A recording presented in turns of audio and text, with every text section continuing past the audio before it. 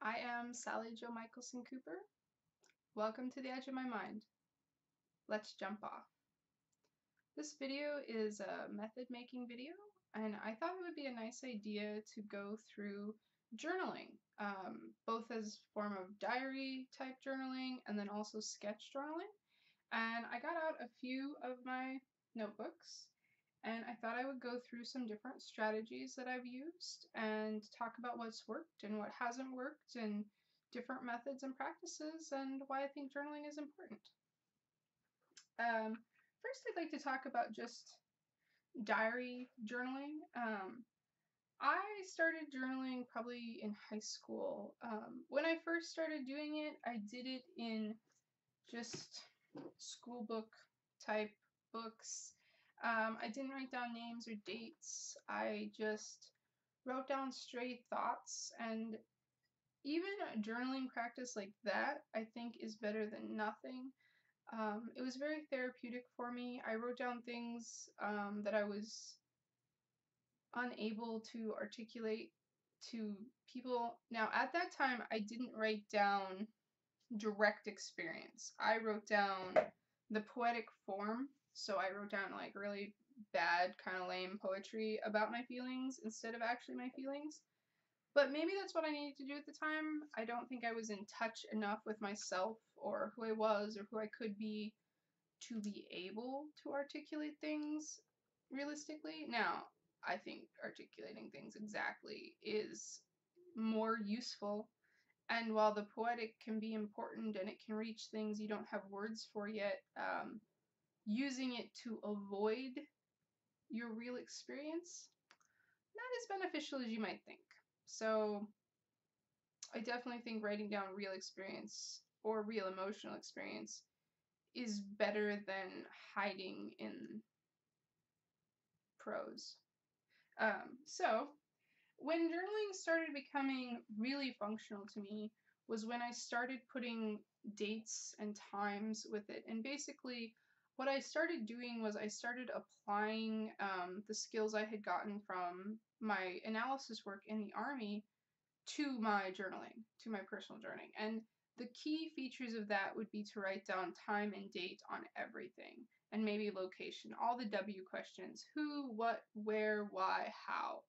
And I really probably what wasn't so important, but when I started timing and dating it, that's when it really got order, it got reason, and it got useful. And when you time and date a journal, you're developing this really powerful psychological tool, and it's the ability to time travel. You're sending your past self into the future by making it available, and you're giving your future self this handhold into your previous mind that you will cease to understand, and that when you can look back on it and you can get that hold into your own past, you can begin to see where you are and who you were, and you can compare yourself to yourself. And being able to compare myself to myself um, is where personal growth began for me. It's where really becoming something began for me. And like, I've been doing it for going on a decade, and I feel like I'm just barely getting started. So, as soon as you want to start doing that, if it's something that could be meaningful to you, I think you'll be astounded at what it will mean for you in 5 years' time. And I don't mean that you have to sit down and journal every day. Far from it. I mean, once every 3 months. Once every 3 months, lay down your state of mind, even if it's just the state of mind for that 24 hours, because once every 3 months for 10 years becomes this it's just amazing. And then you're a friend to yourself, because it doesn't matter if you put down your worst day or your best day, that frame of reference, um, it's so valuable. And I'll just describe it. I think maybe it saved my life at one point, because I was in bad situations. I hadn't learned how to share my real self with anyone else yet.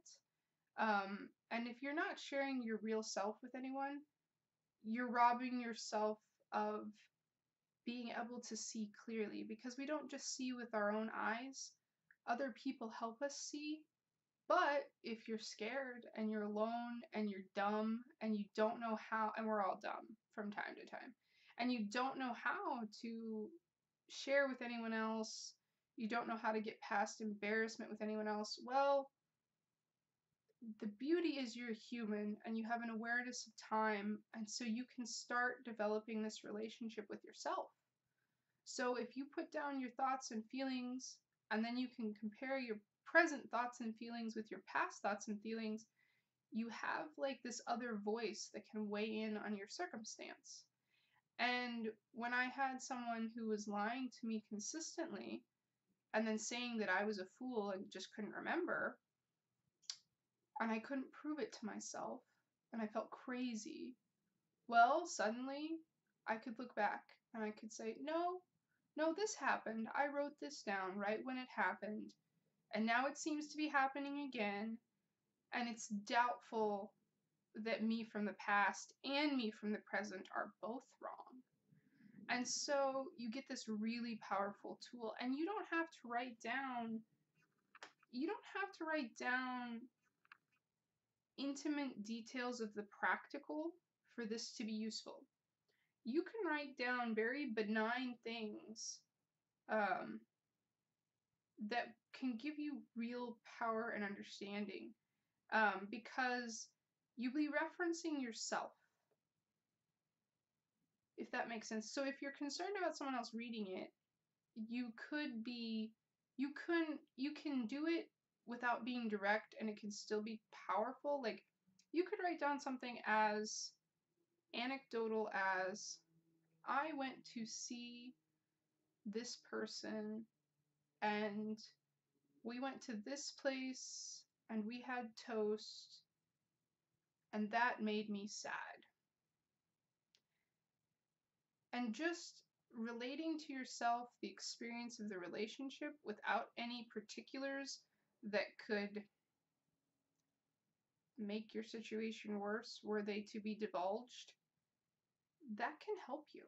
That can still be powerful. Now, I do think there's not like, unless you live with a lot of siblings or something, there's not a great risk in an analog item being taken away. That's actually, I don't recommend journaling digitally.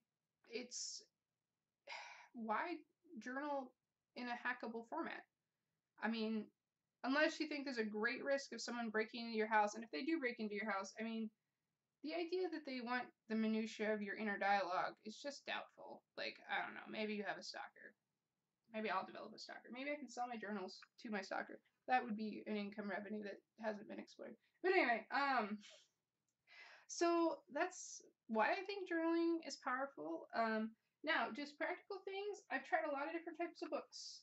I've tried this magnetic type of book. I don't like them.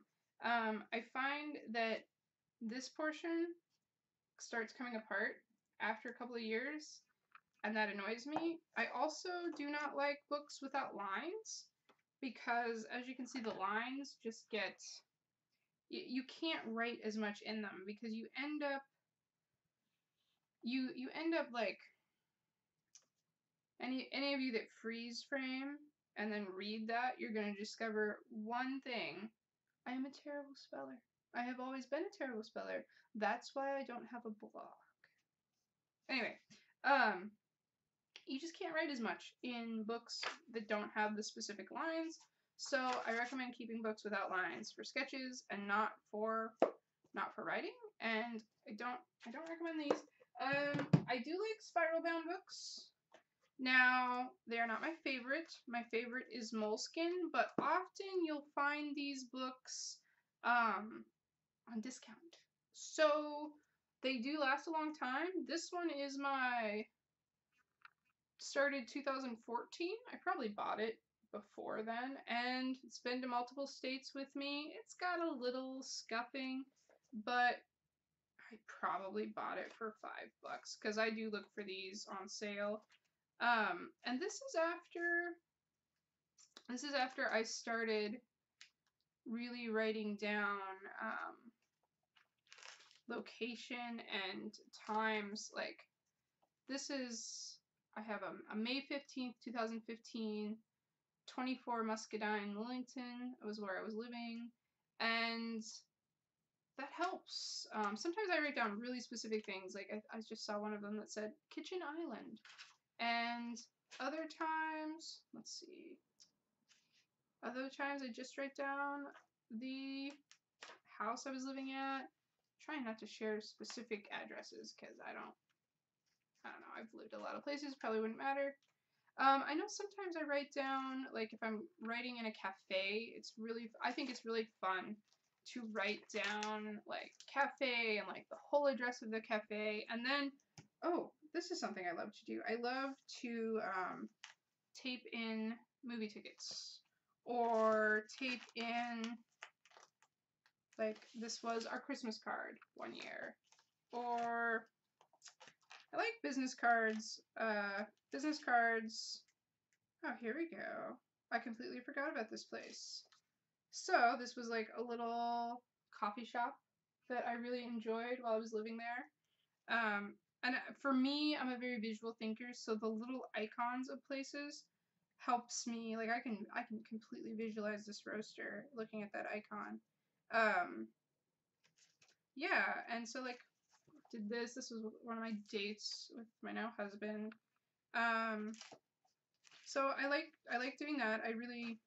I love taping things in. Now, it's really helpful if you can tape things in chronological order.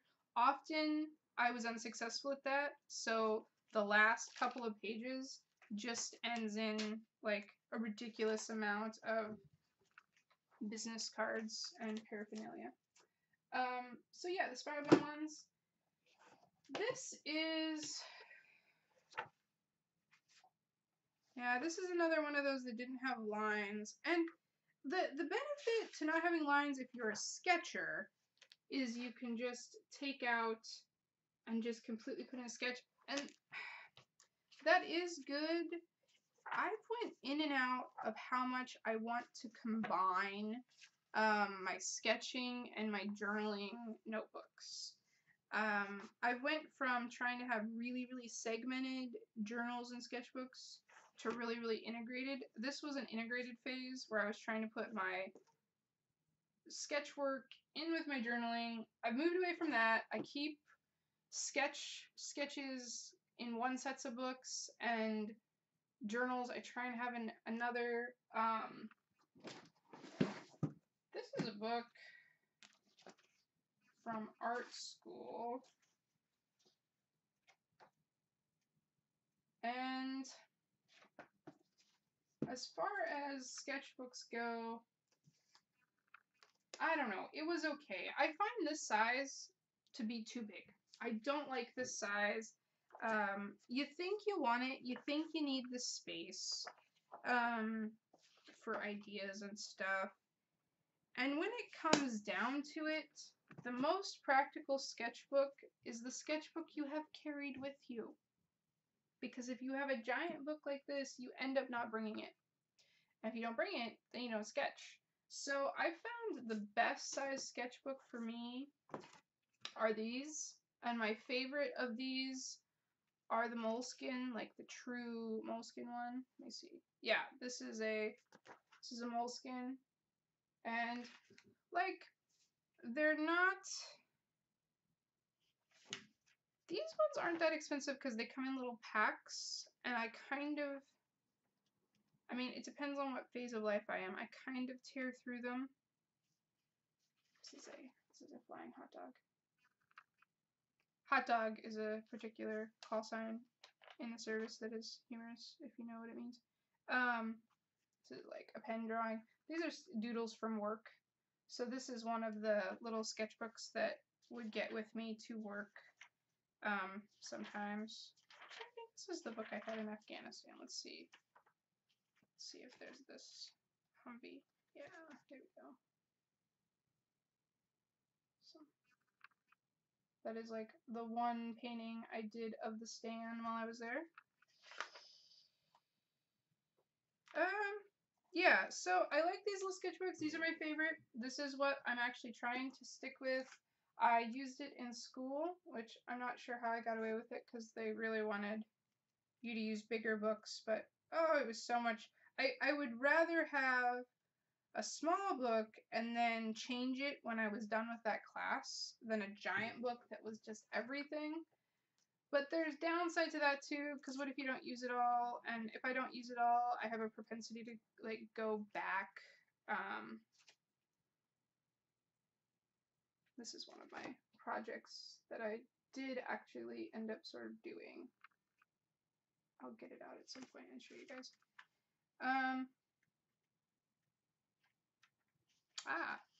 This is the original Pizza Chad. He's available on my Notepad Guts collection. All right, so other failed strategies. At one point, I thought I wanted my dreams in a separate book, and then I didn't anymore. And at one point I had a journal, like just chronological journal, and then I had a dream journal, and then I had a prayers journal, and then I had a work journal, and then I had sketch journals, and that was too many journals. It was not functional. So now I do dreams and prayers and regular journaling in a chronological form. That's one journal. I do keep separate books for work because I find it is awkward if you have your regular journal and then you're trying to flip through that to find phone numbers or accounts or whatever. So, for instance, my crazy stickered up book is my work book, and I'd like it to be more organized, but it's organized enough for me, and I won't show you because I keep passwords in it, and I think all the ones on that page were old passwords, but I keep passwords, I keep sale records, I keep contacts, I keep that all in one journal, and I actually really like having analog, and I know people use those password keys. I don't enjoy the password keys. I like the hard feel of it. Now, it should all be in one, and I have like 3 going on right now, so I need to recondense them and cease having them separate. This is probably my all-time favorite journal. This was my first moleskin, and I got it for Christmas from one of my cousins, and then I found out, man, there's a difference in notebooks, and I started getting more and more of them. I find journals, especially things that you're going to carry to work and stuff. Maybe this is my second one. Maybe I had another moleskin. I don't know. Anyway, but journals are a good place to put something that can help you when you're stressed out. Like on this journal, I wrote my little affirmation that pretty much got me through my last 2 years of being in the service. And it's, I will develop a plan of action based on the reality of what is possible. And this is one of those things that if you're spiraling with negative thinking, something like that to pull yourself out in a journal, or it wouldn't have to be a journal. I also had it written on the inside of a headgear. But anyway, that's a really useful function of journals. Let's see.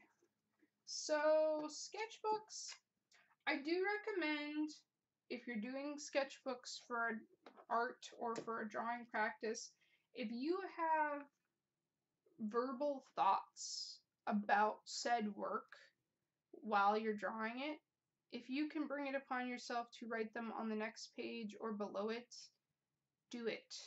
Do it. And also dating your sketches. Date your sketches just like dating your other stuff, because you'll lose your frame of mind, you'll lose the context. And it's just it's so much more useful. And then too, you'll criticize yourself out of turn because you won't remember what year it was done. And as you progress, your older sketches are going to look like they were done by someone else, because they were. They were done by the other person that you're not anymore. And so that information is just, it's just invaluable to give yourself that reference to yourself. So I've got personal journals.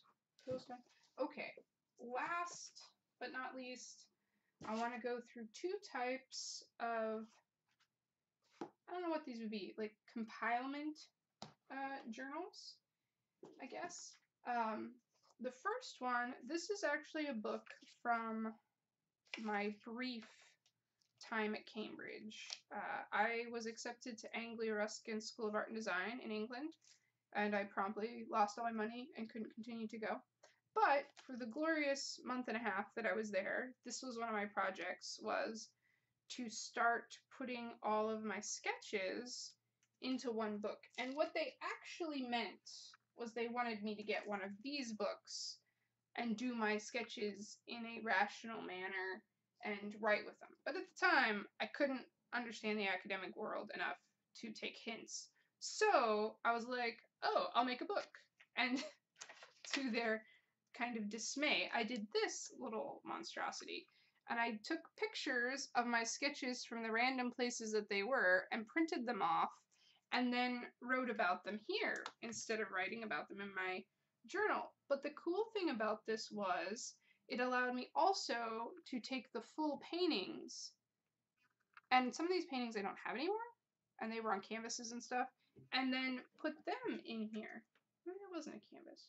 No, I think it was. These are like, this is all from like 2008, so it's ancient history in my art world, but, and then I was able to put, influencing pictures along with my sketches, along with my thoughts.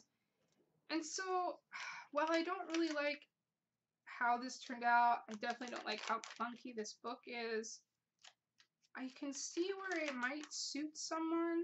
Maybe it would suit you more to do it digitally, because I wouldn't worry as much about doing something like this digitally as I would like a personal journal.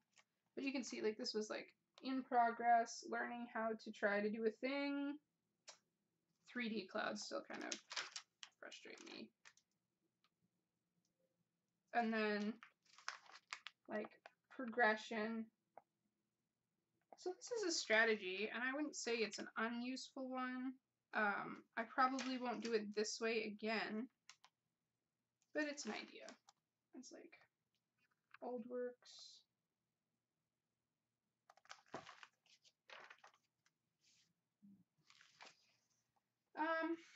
That's that. This book, and this is something I would say, if you're using a specific kind of paper and you're doing multiple drawings, it can give them a cohesion, and also it's a form. It's a form unto itself. So in this book, I was designing plants, and these plants actually were supposed to belong to my brother's book that I'm not sure. That's probably in a series of old notebooks too. And I don't like all of them, but they're little watercolors. And these were like a series of magical plants we were making for a world.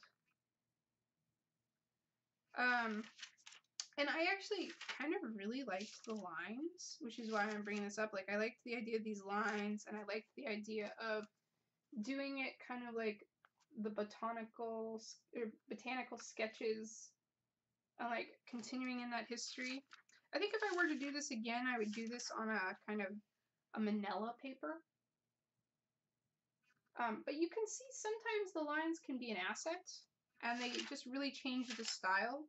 So I didn't want to discount it. I kind of wanted to throw it in, and it's probably probably one of my weirdest little books is this book and this story about these little plants. But anyway, and now, straight from the university, I bring you my visual library. We had a visiting artist, and this visiting artist talked about having a visual library. And if you are a painter or anybody working in the visual arts, you'll know one of your biggest things you end up with is you need shadow models, shapes, patterns, all of that stuff to give you the exactness on the end of your form. And you end up collecting like weird stuff. Like I found like the most beautiful broken leaf, or dragonfly wings, or bird skulls, or just weird stuff like that. Well, this visiting artist described this all, and she explained this is her visual library. And I'm like, dang, I like that. Visual library. And then when you're in art school, you have to bring 5 to 10 representations of the idea of the shapes and colors and forms and influences that you're going for. That's usually part of your project, is to find 5 to 10 representational things. And so I was always printing stuff off. And I was printing stuff off that I liked, like images of stuff that I liked, and then pitching it. And I was like, well, that seems stupid. And so I came up with this brainchild that I would make a visual library, just in, it's a little disorganized right now, just in this page protector folder. And I'm a huge fan of page protectors because I like to gut my old notebooks and put the pages that I like into page protector files. Which is probably a terrible way of going about it. If I would just be organized from the onset, I wouldn't have to do that. Now this one, you see what has happened here. I need to go get more page protectors and finish this out, but disregarding this, what I have put in here is a variety of artists who I like their styles. So kicking off the whole thing, I have some works of Deb Doolittle, and it just gives you like, you can immediately drop into these mindsets and these orientations when you are looking at those type of images. And so I have her, and then I have my aunt. If any of my family ever watches this, I don't know. Maybe that's terrifying to think that they would, but I have my aunt Ruth Mayer, and these are some of her signature works, or works that I just really liked of hers. And then I went into metalsmiths, of course, because I did metalsmithing in school. This is an artist who's actually in the Dakotas that I will probably go track down someday. This is John Lopez. He probably is one of my biggest inspirations too, although I don't like the menagerie stuff as much as I used to, but he was one of the only really serious sculpture artists that I knew that was living when I was young. So anyway, and then I also, because I am ridiculous, I also view the propagation, like the propagation of brands, as being its own art. So I got really obsessed with some certain veteran companies for a while. Like, I like the whole Black Rifle Coffee motif. I like fake patches. I don't wear them, which is probably weird, but I like the fake patches. So this is like a whole collection of the fake patches that military members give each other as jokes. This is grunt style. Like, just, I was into, look at that. What is this? Oh, this is a Louis Sullivan metal piece. So you get the idea here. I was just collecting different motifs that I like for reference. I also went into leatherworking art, bead art. That's a huge influence on my color schemes. You probably actually recognize the way some of my color schemes work is referencing some of these bead art. The way color is completely separated in bead art really influences my painting. Figuring out how to use that in a way where the colors can blend into each other, that's been its own little thing that I've been doing. These are just little sculptures. This is, of course, Black Hills Gold is an influence on my work, because I'm from the Dakotas. Hopefully I don't say that too many times. I'm specifically from South Dakota, because just saying the Dakotas will annoy people from the Dakotas. Montana Silver influences my work. This was a company that does electroforming, and I was keeping track of how much they were selling things for, because I thought that was a really good reference to have, because when you're making art products, it is like, I've got more of a method down now, because if you keep track of your hours and you keep track of your materials, at least you have a starting point with price. But trying to learn how to do that, I decided to do reference images with the information from the website. Now, you know what would have made this whole thing better? Oh, wait, I put it here. So, this is all from 2017. So, that really ups the information because would this be $229 right now? Well, it's 2020, so everything's insane, so I have no idea. But in general, 10 years from now, this wouldn't be good information if it didn't also have the date. What else is in here? Just different electroforming examples. I decided to add in cattle brands. I think that's an influence on my work. It's definitely its own little language style. So I wanted that. Then I have military insignias. And then I have map coordinates, map reading, icons, military symbols in general. I find them interesting. They're like a little sub-language, so I enjoy that. Of course, the regular map reading stuff, that's anybody should know that information, but anyway, probably red versus blue things. I get into more in this visual library, weird plants. I think that's, I don't know. Of course you have Google and you can do this on Google, but sometimes you can't get back to the same thing. And you can see here, I'm not doing a whole page for each image. I just put them together. This is frogfish. They're a fun creature to me. More art pieces. There's a huge push when you're in art school to look at other artists' work, which is good. I find it a little exhausting, but it's good. Then I have general web stuff that I started collecting in my visual library. Okay, these are prominent figures. So I have Peterson, I have Tesla, I have Gregor Mendel. Yeah, this is specific artists. So this probably was part of an assignment to put together certain people.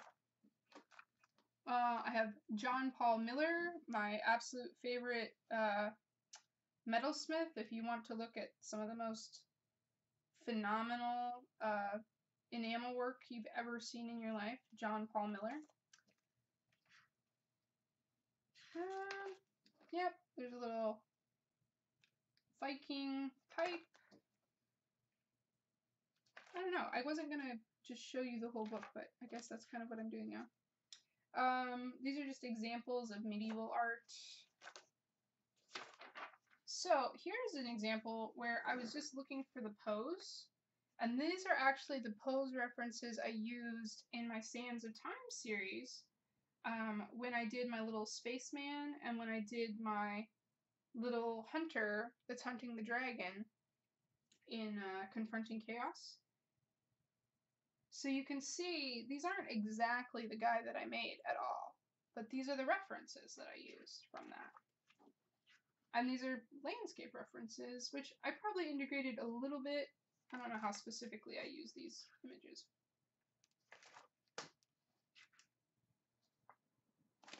Craters on the moon, asteroids. Yeah, these are from the Sands of Time. There's alchemical symbols. The languages of information and symbology. And then when you're using the big binders, you can add in these folders. So if you just need to stuff stuff in, I have my philosophy of art and some of that stuff in here. Other people review my work. So you can get really in depth with these. Oh man. So here's where I just kind of went into my own imagery. That's one of the, if you've never looked up books of hours, they're gorgeous. But I was just studying these informational languages for a while. These are a solar flare thing that happens when it's really cold weather. You've probably seen them in my work. This is the model from what is the name of that piece? The girl with the tree. Willful Wondering. Yeah, this is the model who posed for that for me. And this is muscle structures of bears and stuff that I use for my monsters. I actually have a bear, a cow, a mountain lion, and a bulldog, and a man, all in this page to look back. And that's what makes the difference between doing monsters that look like they're made out of jello inside and then actually look like they're made out of something inside. So anyway, this has been my visual library. I probably will continue to make more visual libraries as I work on pieces. Any of the reference imagery that gets kind of scattered around eventually will go into some type of visual library. Like this guy right here, he needs to go into a visual library. I maybe should start a new one for this year, but what else? Is there anything else? There is this type of squared off paper, and there are actually a lot of different types of versions of paper with different lines and spacing, and if you're trying to do really nice hand lettering or really specific technical drawings, you can kind of do the same thing I've done with any of this stuff on that grid paper. And that is a way to go. I don't usually like the books that it's in. I often find it in this format, and this just isn't an enjoyable carry format for me. But I've actually seen it on these little moleskins too. So, all right, that was probably a way overdone video on ridiculous amounts of journaling. And I haven't even went into all of my journals, but if you like the journaling, I could do more videos. Maybe I'll have to do a more succinct video on journaling in the future. But I hope you enjoyed walking through them with me, and I hope you have a great day.